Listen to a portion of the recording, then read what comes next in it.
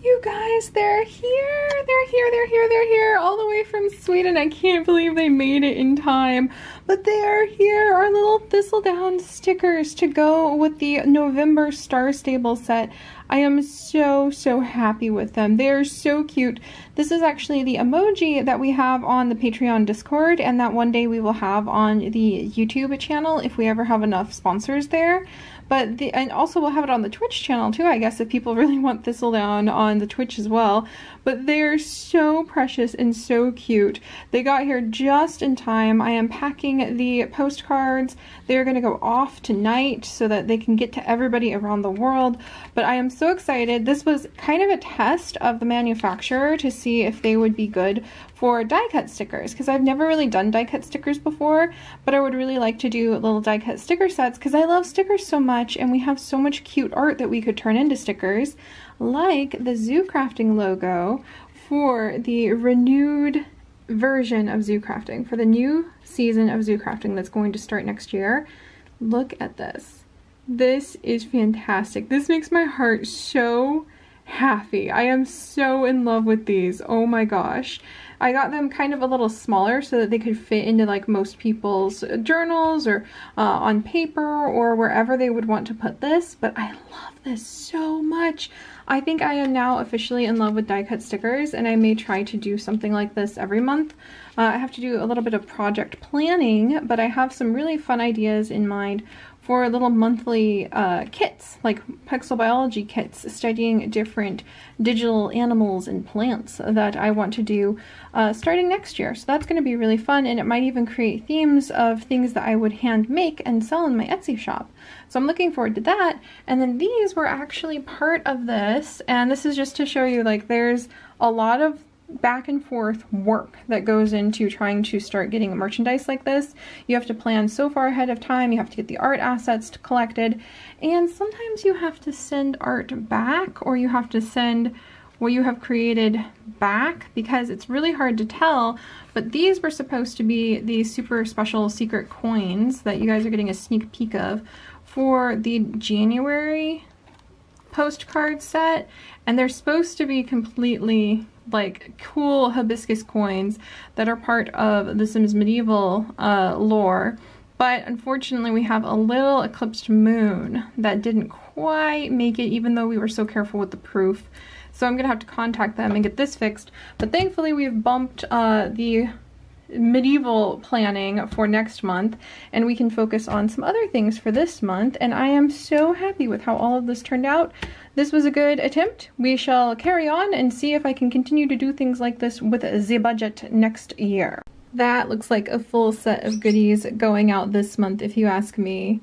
This was so fun to put together, but it took so much more planning and work. But I do think these kinds of like themed little kits with a couple extra things that I'm thinking about are gonna start becoming the norm for our Patreon postcards. No promises, but I'm really looking forward to that, and I'm even thinking there may be a fun way to try to sell the extras, if I have any, as little like limited edition kits on the Etsy shop, so that we can keep everything moving, especially through Q1. So this is exciting. It's just the beginning. Things are going to get better and better and better as we continue to improve designs and manufacturers, and I finally have a chance to test out new things like adorable die cut stickers and new types of postcards and even Zoo Crafting trading cards. And honestly, it makes me so happy to be able to work with all of the art of this too. Be good, my little loves. I'm gonna see you guys next year, okay? It's gonna be only 20 days, I counted. 20 days is a long time, but I'll be back before you know it. And all of you be good, and be good for your birdie babysitter, and don't peck each other too much. And I'll go see if I have found some new siblings for you that my mom has. What do you guys think about that, huh? I love you guys. Bye-bye. Time to go really soon, so I don't have a lot of time. I need to finish doing dishes and taking out trash and all the things that you do before you leave your house for an entire month. Oh my gosh. But I think I've got everything packed. I wish I had got more videos done, but I'm so glad that I just am trying to let it go. It's let it go time. It's let it go time because it's family time. So Chips and I are headed out. We are going to get a ride to the airport, and then we are going to get on a plane, and then we are going to land in Kansas City, and then we're going to drive for 2.5 to 3 hours. then we're gonna see my family, and by the end of the day I will have gotten to hug my mom and dad for the first time in over half a year, and I will get to see the new birdos that we might be able to add to the family. I'll be able to see my brother, I'll be able to see his cat, I'll be able to see our friends. We're gonna go out to dinner with our friends to celebrate like being in town, and then oh gosh, tonight's the wedding party too. So we have a lot going on, so let's go ahead, let the magic begin. You guys ready for this? All right, so let the magic begin. Let's open up the 15th day of the Advent calendar. Oh no, don't tear the little house, Seri. You want to save that for stickers.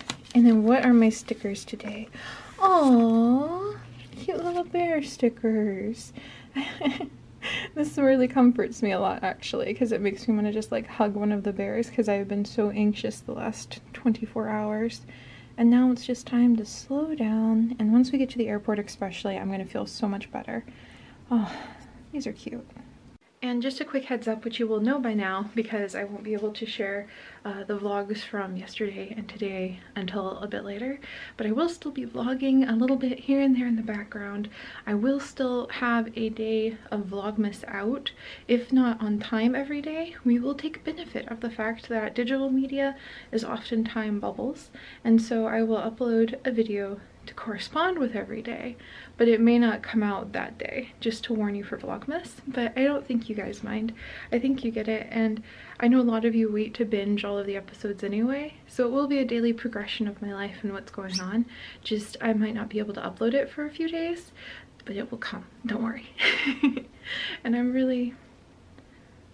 happy. Thank you guys. I've loved sharing my adventures, and just my growth over the last 15 days of doing Vlogmas has been tremendous, and I feel content. I didn't get everything I wanted done, but I think it's good that I had goals, but good that I had a minimum now of, okay, you did this much. Everything above it is just cherries on top of a polite little cheesecake that you can hope, vegan cheesecake that you have offered to the main channel, and that's gonna be okay for now. Oh gosh, I'm gonna get rambly, and that's not good because I have to do dishes.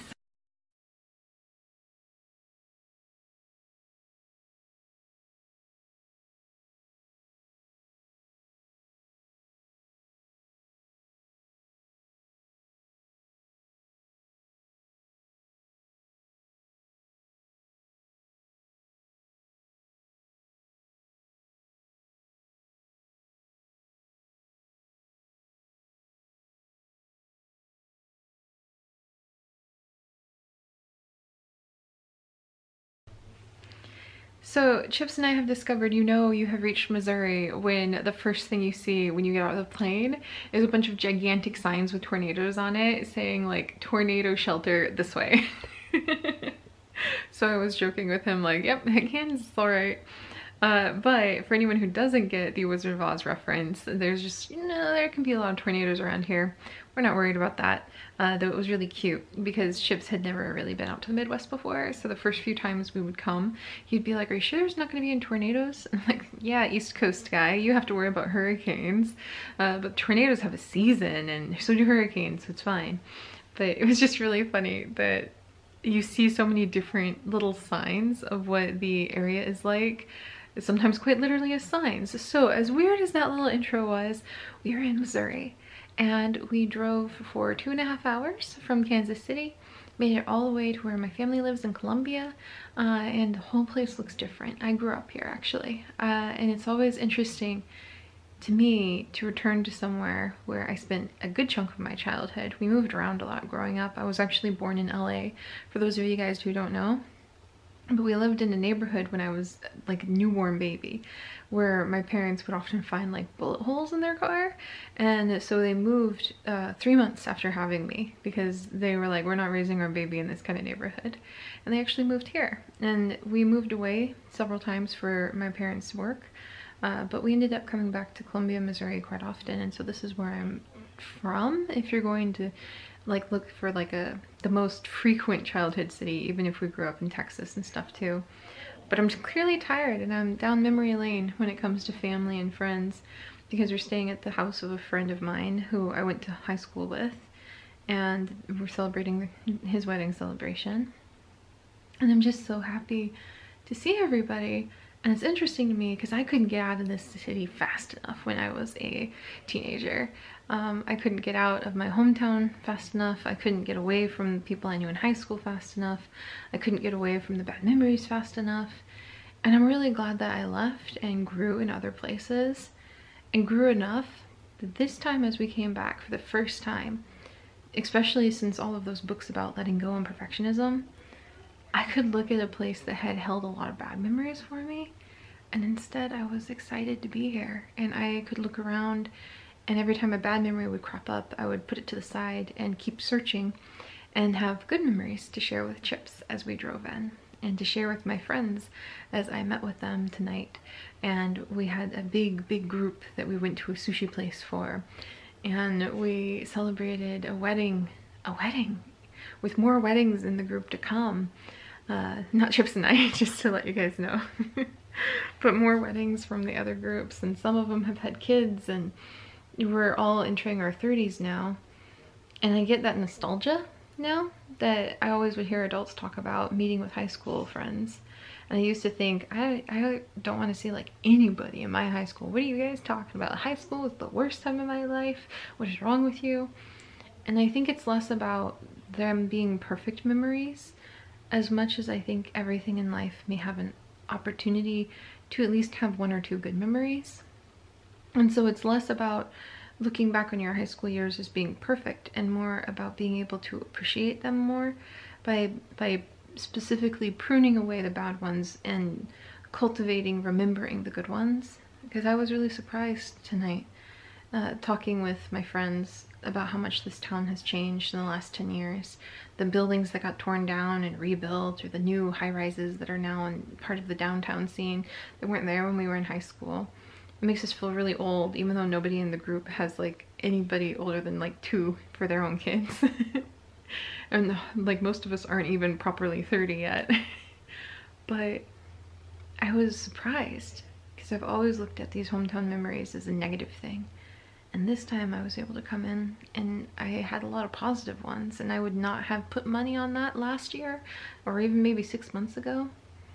So I'm really grateful for whatever changes have been going on in my life, that they're so profound that I can sort through some of the most painful and difficult years of my life and actually find something that I can sit at a big table full of people who are more than half strangers and be able to share good memories of times and friendships and things that I did in a place that I have worked very hard for over a decade now to try to forget. So yeah, ramble, but I just, if you're in a place where you are like upset that you can't blast it from your memory forever, maybe there's people who deserve that, maybe there's certain situations that deserve that, but it's just nice not to write off an entire chunk of my life and an entire city and an entire state because of the bad memories that were there now, because I've become old enough and strong enough to be able to specifically cultivate the good ones. So yeah, I hope that gives any of you who are in a place where you're like, I want out of here, some hope that after you get out, maybe that's a good thing. It was, I needed to get out myself. But don't despair that you're gonna have this big chunk of your life that you're gonna be like, oh, why doesn't that just disappear? Because you might be able to prune it later on. It doesn't have to be perfect just yet. So anyway, I'm rambling about that. But I didn't really capture the most magical parts of today, so I will hopefully do that tomorrow, which is that my parents' house has been transformed into a winter wonderland. My dad is putting a huge amount of effort into setting up my mom and dad's hallway, entryway, and their big arched living room. And my mom hasn't left her room for about a week, 2 weeks now, because it's so painful and difficult for her to move from her bed anymore, that she hasn't been able to go out of their bedroom and just look like right outside the doorway at what's going on in the living room. So my dad has been getting all of the old craft stuff that she made over all of the years, and he has been setting it up and creating a winter wonderland that has ornaments just dangling from the ceiling. It has got just lights draped around the windows. He's made a tiered display of all the wood figures that my mother painted back when. He's gotten out her old quilts and he's repaired things, and he has transformed their house like I have never seen happen before for Christmas, ever in my whole life. We've never gone this far out. And apparently he's been working on it for nearly 2 weeks, and it's beautiful, and it's full of things that almost entirely were crafted by hand or precious gifts given between family members who are no longer with us, like my grandmothers. And it was like walking through the good memories of my family too, and the good memories of the time when my mom was healthy and she was making crafts left and right all the time. And I love it, and I can't wait to share that with you guys. My brother's doing great. His cat is adorable. I think you guys will like seeing Thursday again if I can convince him to come out. I'm a scary new person once more. It's been a few months, so I'm a mystery stranger. And the baby birds are adorable. They don't even look like Gouldians. They look like little yellow canaries, but I will show you guys the Gouldians that my parents have now. 5 little babies that we're going to keep an eye on for a few months, and the mom and dad will hopefully give me a few to replenish some of my flock that I lost. And I've been sharing, I brought the sugar cookies. I was able to bring a ton of the sugar cookies, and it's so nice to take out a big giant plate. I had enough left over from the abundance that we made for all the students, for Chips's students, and he passed them out for review when they had their final. Because that's the kind of sweet guy he is. These college students who are so stressed about their final, we make them homemade cookies and sweets every semester so that they can have something yummy to eat for showing up at his finals. We did snickerdoodles last semester. And we did snickerdoodles this semester too, actually. Now that I think about it, we're starting to branch out and try new cookies. So I don't know what we'll do next semester, but I'm tired. I'm very tired, so I'm rambling. But it was nice. I don't really talk about it to you guys, but I don't have a lot of easy family memories sometimes, and growing up was hard to do, very hard to do. And I'll talk about more of that one day, but I just want to say for other people out there who growing up was hard to do, and you had no idea how you would fix the pain of their past memories, all of a sudden, just by learning to let go and to focus on the things that are in front of me, and to focus on, we've fought like cats and dogs in the past, but family, I want to have a good day with you, and redirecting conversations so that they stay on positive and uplifting topics in authentic ways. I've had a good day. I've had a very good day, and I will have a home full of treasures to hopefully show you tomorrow. Chips and I are going to be busy with our friends, so you might see a lot of this guest bedroom while I share some of that with you guys. But I have my new joy journal. I didn't even show you guys my new joy journal. Let me see if I can get it out really quickly, because it's actually one that a friend gave me for Christmas or my birthday, one or the other last year. But a very good friend gave me this journal, one of my favorite kinds. I actually do already have one of these, but I'm so happy to have more of the giraffe journals. They're from Studio O, and they have a flat back, which makes it all the better so that I can lie it flat and fill it with all sorts of art. I love them. So my very special friend, if you're watching, then thank you very much. I put the postcards in the front so that I can remember what we started off this with, and this will be the joy journal that will probably take me in to the next year, and I'm really excited about that. But I didn't do a very good job of capturing the same looking foggy Missouri countryside, which was really full of a lot of cars. I didn't want to distract Chips while he was driving by holding the camera up and waving it around, trying to get a good picture of a cow for you guys. And I just was so excited to see my family. It 100% escaped my mind, and it flabbergasted me, to be honest, to walk in the front door and all of a sudden it was like twinkling, twinkling, our theme of the month, but twinkling wonderland all around me. So I'll try to recreate a little bit of that flabbergasted feeling in the next few days whenever I get a chance to really just explore my family's home. And I'll share with you guys just a little bit of whatever we get up to. But thank you guys. I'm very happy. And I was so happy today to just know that these vlogs have meant something for so many of you. And also, if you saw how anxious I was, and I'll talk more about that, the last 36 hours I was so anxious I couldn't sleep. I was so anxious that I couldn't focus because I was letting go of being Seri for 20 days. I didn't know what I would do. I'm better now. Now that we're actually on the trip, I know I have my tools. I know I have my bags. It's 3 little bags. And I know one way or another, even if I had to let go of everything for 20 days, that I would be back afterward and that it'll be okay. So we'll talk more about travel anxiety and how I kind of failed to keep it in check this time, but strategies I'll use for next time and systems that I will develop for next time later. And for now, I just will wish you guys a good night. And thank you so much for joining me, and I'll see you tomorrow.